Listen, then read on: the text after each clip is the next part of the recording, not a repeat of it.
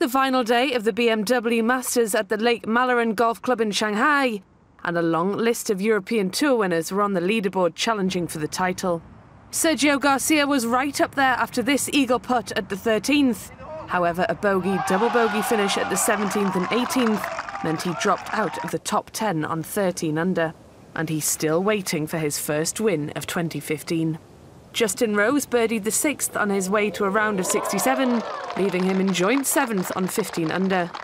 And Henrik Stenson struggled early on, but 5 birdies in the last 8 holes in a stunning back 9 display included this chip-in from the fairway at the 14th.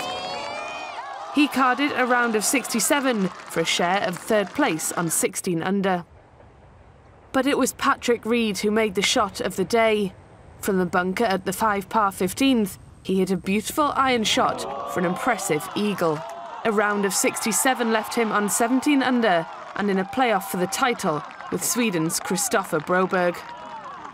Looking for his first European Tour title, the Swede capitalised as Reed found sand again at the first extra hole. The BMW Masters champion now heads to Dubai for the season-ending finale as he moves into the top 60 on the money list.